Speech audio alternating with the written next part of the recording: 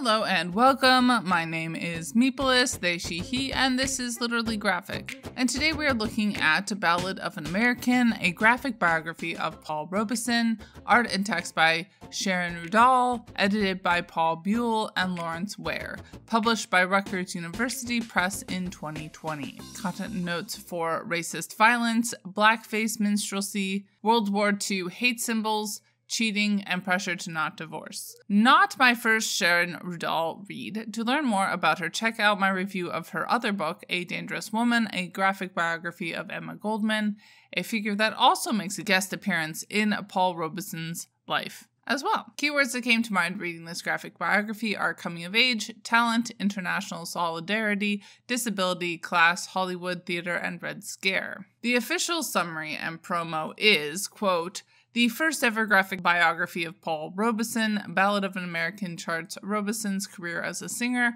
actor, scholar, athlete, and activist who achieved global fame. Through his films, concerts, and records, he became a potent symbol representing the promise of a multicultural, multiracial American democracy at a time when, despite his stardom, he was denied personal access to his many audiences. Robeson was a major figure in the rise of anti-colonialism in Africa and elsewhere, and a tireless campaigner for internationalism, peace, and human rights. Later in life, he embraced the civil rights and anti-war movements with the hope that new generations would attain his ideals of a peaceful and abundant world. Ballad of an American features beautifully drawn chapters by artist Sharon Rudahl, a compelling narrative about his life, and an afterword on the lasting impacts of Robeson's work in both the arts and politics. This graphic biography will enable all kinds of readers, especially newer generations who may be unfamiliar with him, to understand his life story and everlasting global significance. Ballad of an American, a graphic biography of Paul Robeson, is published in conjunction with Rutgers University's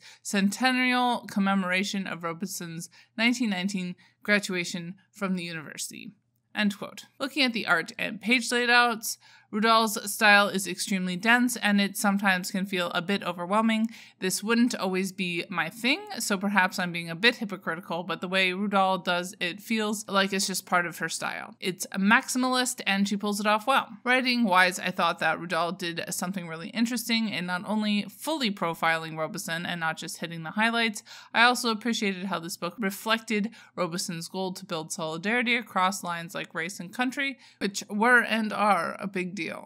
I also appreciated the way that Rudahl didn't gloss over the health and mental health related struggles Paul Robeson, particularly at the end of his life, faced, although they probably warranted a bit more discussion, and that is one of the shortcomings of trying to organize the book as just a reportage of the facts with little analysis. Reading Ballad of an American, I couldn't help but harken back to Knockout, the story of Emile Griffith, a translated biography originally published in French, as well as Red Rosa, a graphic biography of Rosa Luxemburg by Kate Heavens, and Ginger Goodwin, a worker's friend by Laura Ellen. Or at least I feel like these different graphic biographies provide a really interesting perspective on, albeit largely so-called North American, history of the early 1900s. There are, of course, also a rising number of pieces on Robeson himself in various different mediums, including podcasts, video documentaries, books, and now graphic novels.